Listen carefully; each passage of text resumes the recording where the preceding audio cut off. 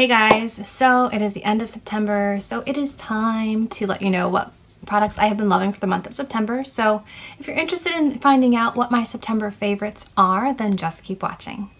All right, let's start off with a face product that I have been loving for the month of September, and it is the Amore Pacific Age Correcting Foundation Cushion Broad Spectrum SPF 25 in the shade Light/Medium Pink, number 104.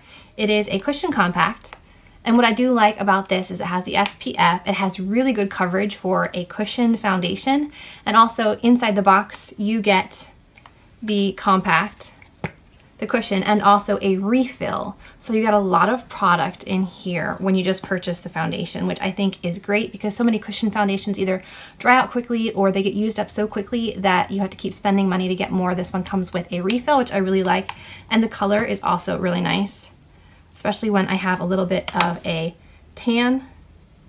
It almost matches me perfectly right now, so I've been loving this. That's the first product. Next, another product to give me kind of my summer color is the Sonia Kashuk Undetectable Cream Bronzer, and this is in Rich Bronze, number 42. I think I've spoken about this before. I must have. I mean, you can see I've clearly hit pan. I love using this with a dampened like beauty blender, and then I bounce it all around the perimeter of my face and on my cheekbones before I powder to give me that kind of like glow from underneath. I really, really love this. It's very good if you enjoy an easy, quick cream bronzer. Next is kind of like a duo that I've been loving.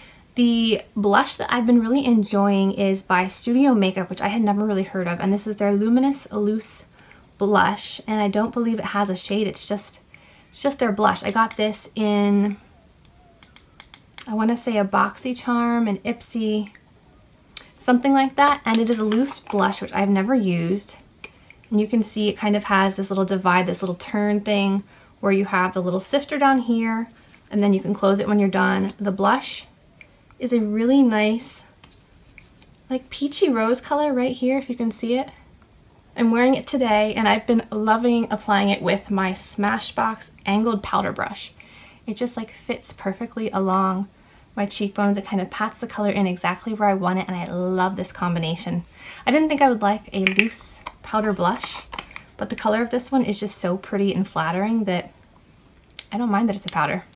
Next, some more kind of glowy products. This is the Pixi X Maryam Maquillage. I'm not sure how you say it. This is the Glow and Bronze palette, the Strobe and Bronze palette. Looks like this. And I did talk about this in my Pixi Worth It or Not video, so definitely check that out. You get kind of a bronzer, a contour or a deeper bronzer shade, then like a shimmery bronzer and 3 highlights, and I can wear everything in this palette, which I love. Nothing's too dark, nothing's too gray, nothing's too warm. It's just a really, really nice combination. I mean, here are the 2 bronzer colors. They're nice, right? They're not crazy. And then the bronzer, or the highlights, 1, 2, 3. They're really, really nice. So I think this is a really good palette. I've been using this a ton. The bronzer's a little bit more yellow tone, which you rarely find, which I really like. So great job, Pixi. Let's see. Moving on to a fragrance I've been obsessed with probably for the last couple months. This is the YSL Black Opium. I only have a little travel size, but I have been loving this. It's got this, it's like a sweet slash floral slash fresh scent. I can't even put my finger on it. I'm sure if I read the description online, it would tell you exactly what it is. But I really like this. It just smells so nice. It lasts on me for a decent amount of time, which most perfumes do not. So big fan. A brow product I've been using a lot this month because my Stroke of Beauty brow pencil ran out last month has been the Almay Brow Pencil in the shade Dark Blonde. And it has kind of like that teardrop pencil on the top and then the spoolie on the bottom. I don't generally do like hair strokes. I just kind of want to fill in the borders of my eyebrows. You can kind of tell I don't do like the light feathery look. So I really like this. It's very easy. It's fast. That's what I look for in a brow pencil. So awesome. Mascara. I just tried this mascara last month and I am obsessed. The Loreal Voluminous Lash Paradise. I know, everyone already knew about this mascara except for me. This is amazing. I am wearing it today along with the Estee Edit, I think it's called the Up and Out mascara. It's on clearance at Sephora right now, so get it if you're interested. And I think that it makes my lashes look amazing. The Estee Edit one has like that blue-black color, which I really love, and this one fans them out perfectly to make your eyes look wide open and your lashes look full. So awesome drugstore mascara. I'm really impressed. And then finally, we have some lip products that I have been obsessing over. If you guys follow me on Snapchat or Instagram story, you already know what this one is. Any guesses? It's by Estee Lauder. It is the Pure Color Envy lipstick in Persuasive. And I did a lip swatch video of all of the Pure Color Envy lipsticks that I own by Estee Edit. So go ahead and check that out if you haven't already. But this one in Persuasive is the perfect fall color. It's like a rusty red, you know, like a red with like a hint of brown, just like that perfect autumn color. I love it. I have been wearing it so much.